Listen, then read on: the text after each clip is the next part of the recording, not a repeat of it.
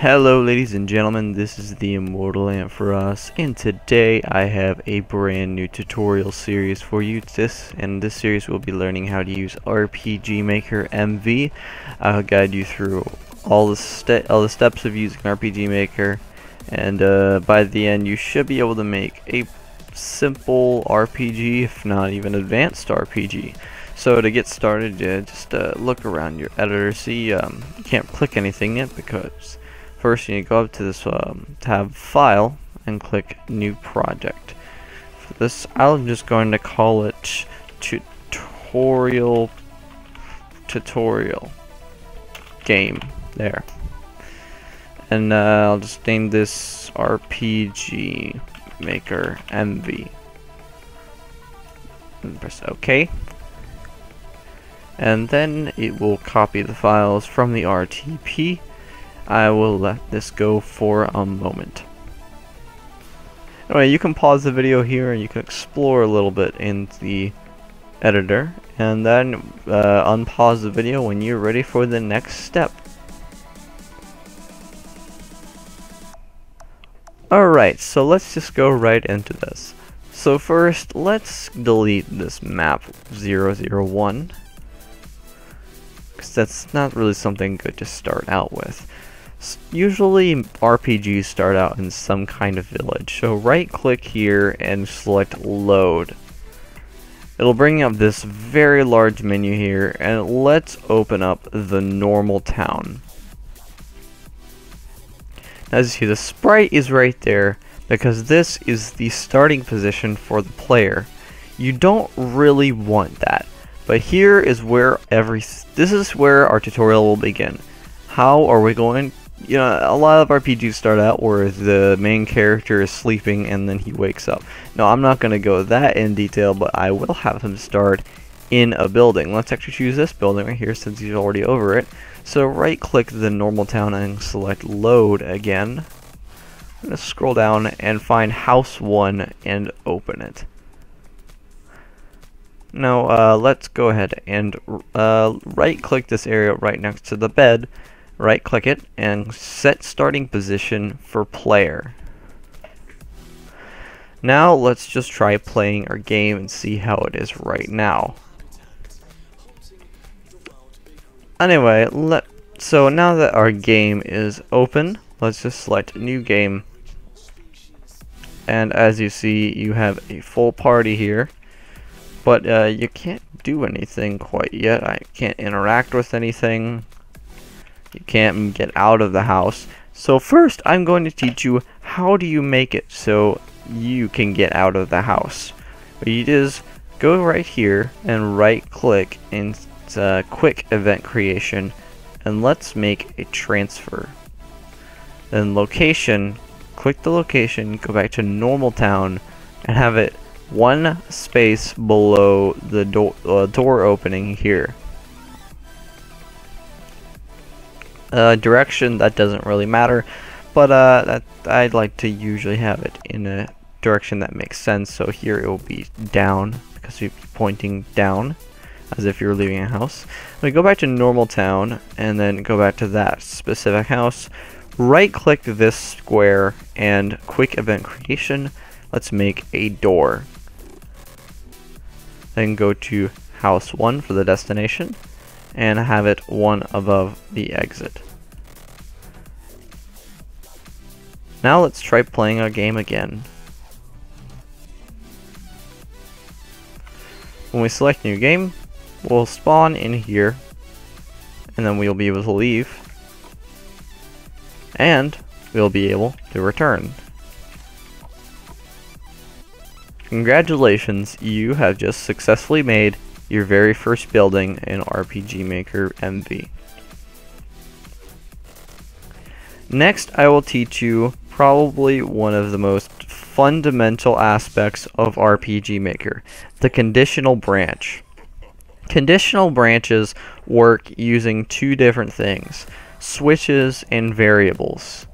Now this might all seem quite confusing, but it'll make sense when we actually get into it. Now switches they don't do anything by themselves. They are either on or off. Now, a conditional branch that I can show you here, a conditional branch, you can find a switch. Now, I don't have a name switch here, but let's just see if I name this one switch 1. Say if switch 1 is on, then you can have it do a specific action. Now, I'm not going to have it right here, but that's kind of how conditional branches work. So let's say you want to have a just a little quest where you have to talk to a specific person.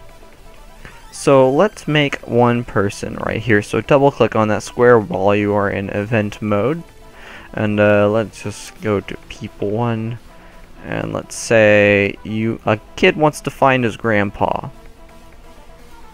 and let's say show text. And let's make his face of a little kid. Say, I can't find my grandpa. Can you help me find him? Now make sure you preview this to see if it doesn't fit. Then just press enter right there to make it all fit in here. I can't find my grandpa. Can you help me find him?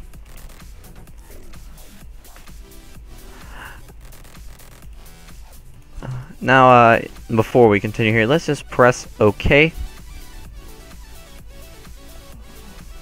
And let's put his grandpa right in front of this statue here. And let's just put this one here. And then show text, people 1, and have that face. And then you say, I am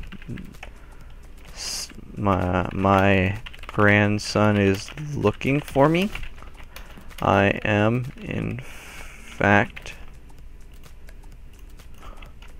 his grandpa. But that's not just that's not good enough right there. We need something to actually change within the game. So let's do control switches. Instead of naming this switch 1, let's name it grandpa. Then click apply and OK. And turn it on. I'll say control switches 0001 grandpa on. Let's go back up to the kid here. And what we want to do is actually right click this and copy it, and actually press the delete key on your keyboard. You can right clicking on to cut it. So I forgot, what you want to do is make a conditional branch here, and I want to say if switch grandpa is on, then make sure you check create else branch. So what we want to do is paste what we just copied there into the else. And then in here, you want to put in, let's put the little face of the little kid. Thanks for helping me find my grandpa. I'm glad he's okay. Let's make sure it all fits in there. So let me give you a rundown of what this is actually doing. When you talk to him, it will ask you if the game will check to see if grandpa is on. If it is not on, he'll say, I can't find my grandpa. Can you help me find him? If it is on, he'll say, thank you for helping me find a grandpa. What turns it on is when you actually talk to him. So because when you talk to him, it turns it on, then it makes it so he says this instead of this. So let's test this out to see if it works. So let's make a new game. Let's just go outside. Let's talk to him and say, I can't find my grandpa. Can you help me find him?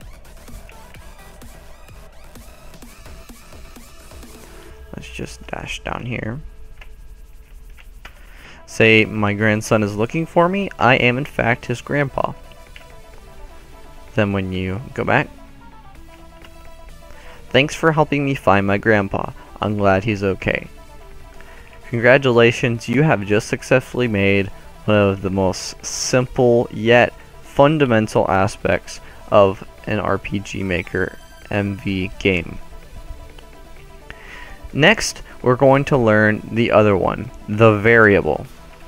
So let's say you want to make a quest where a lady is trying to find her chickens, who she lost all of her chickens. So this looks kind of like a farm, or kind of like a barn.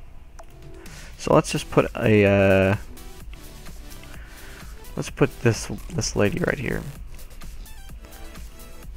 and show text. Actually, wait, not quite show text yet. What we'll do is conditional branch and variable. Let's say chickens. Apply. Okay. Make sure that variable chickens is equal to. Let's say she lost 3 chickens. So 1, 2, 3. Now say if variable chickens is equal to constant 3, then it will do something. Now make sure it's you also create an else branch. So if chickens is equal to 3, so let's go to the else branch here, and let's show text, and let's show her face right there, and say I lost 3 chickens. Can you help me find them? And you know what, let's add a little more flavor to this. You can add something right after and say, I'm so worried. I just hope that they're alright. And then, yeah, then just go to the one right above else. So this is what will actually happen if chickens is equal to 3. Then put the face and say, thank you so much for helping me find my chickens. Say, I'm so relieved. Click apply and OK. Now nothing actually will happen because, you know, there aren't any chickens yet. So let's hide some chickens around town. Let's make one here. Let's find, go to nature and chicken. And let's show text instead of having a face. It'll just say what just happened when you interact with it. It'll say, you just got a chicken. You should. Let's just leave it at that. You just got a chicken. And then control variables. Then you want to make sure it's on chickens. Add, not set. Make sure it's add a constant of 1. Then click apply and OK.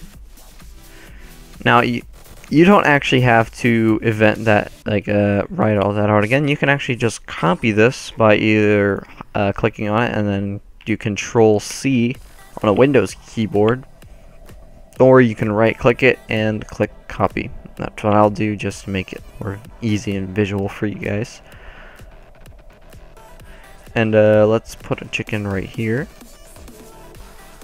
and let's put a chicken up here. So see, 1, 2, 3, all of them are exactly the same. So see, it will increase the variable chickens by 1 until the variable is 3, and then it will trigger this right here. So let's go ahead and try this. New game. Then let's leave. See, there's a little boy. And let's go over and see the woman's chickens. Say, I lost 3 chickens. Can you help me find them? I'm so worried. I just hope that they're alright. So let's go ahead and dash over, and you just got a chicken. Oh, and I just forgot something very vital, so excuse me before we actually continue. Well, close your game. You see, there was actually a problem with that. If you noticed, you could just keep talking to that chicken over and over again, and it'll keep saying, you just got a chicken. But you want the chicken to actually go away, so let's actually edit this here. What I want to do is create a new event page. And then go back to page 1. Now this is a very important thing right here. Now we'll learn about the self switch. Now when you self switch, it's like a normal switch, only it's not global. It only affects this event. So that means that this switch can never affect any other event in any part of the game. But that may seem useless, but you'll see how it's useful here. So if you let's turn self switch A on for this, and then go to page 2, and then let's say conditions for page 2 to appear is self switch A on. And if you notice, this has nothing on it, so that means as soon as this turns on, the chicken will actually disappear. So let's just go ahead and let's delete the other chickens. And then let's make sure we copy this. Copy this chicken. And put them where they belong. Now let's try playing again.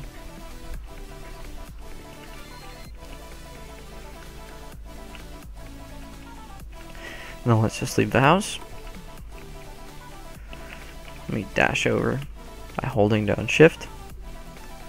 And let's talk to this lady. I lost 3 chickens. Can you help me find them? I'm so worried. I just hope that they're alright. So first, let's go talk to this chicken. Say, you just got a chicken. And then the chicken will disappear. Let's just talk to the others. You just got a chicken. Disappears. Say, you just got a chicken. And then it disappears. And then when we talk to the lady again, see, thank you so much for helping me find my chickens. I'm so relieved. And also, if you notice, that does not affect how the other one works too. So you can still use the grandpa quest as well. As you see, it's still just working just fine. Say thanks for helping me find my grandpa. And that is all we're going to cover in this episode. So I hope that this helped you a little bit, and I will continue to make videos for this series. I actually enjoyed making this episode quite a bit. Anyway, thank you for watching. This is the Immortal Ampharos, out.